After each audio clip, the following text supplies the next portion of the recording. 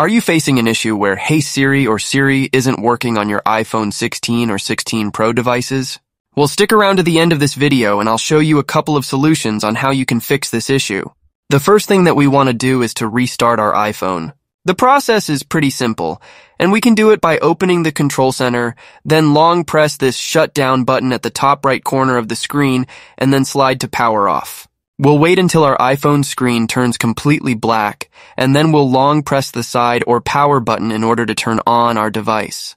The next thing that we want to do is to check our internet connection. Siri will not work if you're not connected to the internet, so make sure that your Wi-Fi connection is fast and stable. Or if you're connected to the mobile data, then try switching to Wi-Fi and vice versa. We can check our internet by opening any web browser, then go over to this website called speedtest.net, and then we can check if we have a good and stable internet connection. The higher this number is, the faster your internet connection is. If the internet isn't the problem, and if you had restarted your phone but you're still facing issues, then you'll want to open the settings and then we're going to restart Siri. So open the Apple Intelligence and Siri section, then talk and type to Siri.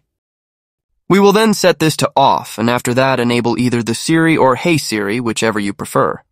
This will prompt us to say a couple of sentences in order to set up Siri and train it to recognize our voice, and after you do this step, this will essentially reset Siri. And that's what we want.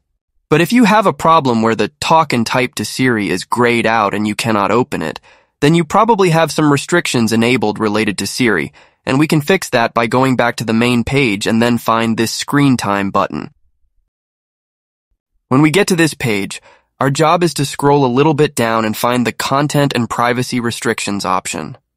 If the content restrictions are enabled, then you'll want to tap on this Intelligence and Siri option, and then we have to make sure that all of these options are allowed, and after we had done this step, Siri should work normally without any issues.